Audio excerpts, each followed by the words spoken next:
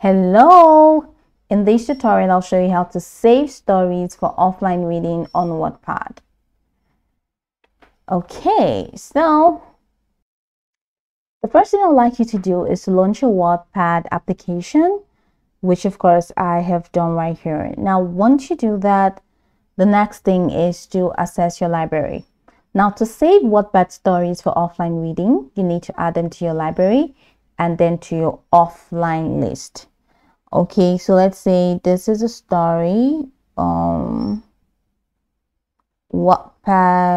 Okay, let's say topics for you, and I tap on the story and I click on this library. I select library, which is private. So that has been added. I go the way back to my home page.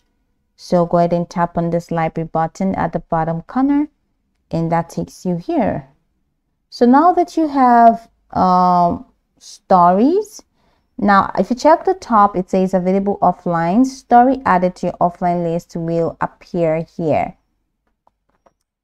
Okay, so how do you add to your offline list? So tap on the story from your library that you want to add to the offline list, and it's going to take you to the story page itself. So from the story page, if you scroll the way up, allow me please, just tap on it. It's going to take you here. You see this good icon at the top right corner. Just go ahead and click on it. Now it says Wattpad originals are always available offline. But let's say this is not a Wattpad original and you want to save to offline list.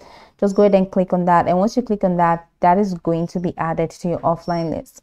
And once it's added to your offline list, let's say it's not a Wattpad original, it's going to be displayed here under available offline. You're going to see it here under available offline. You'll find them in your offline list. So that's pretty much how it works. Now you need an internet connection to initially add a story to the offline list. All right, so ensure that you do that. So go over the tutorial from the top to the bottom to get acquainted with the steps, and once you're done, you're good to go. I hope this tutorial marvelously helped you search.